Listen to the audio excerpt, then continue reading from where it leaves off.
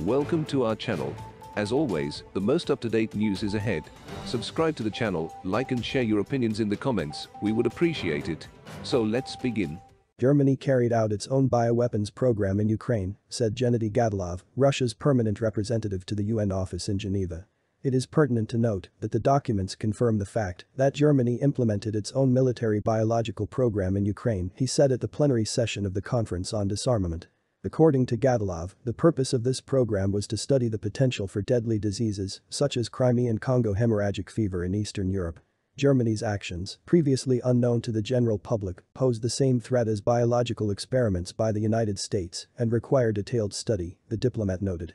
Gatilov also noted that the project was financed by the German Foreign Ministry and the Bundeswehr.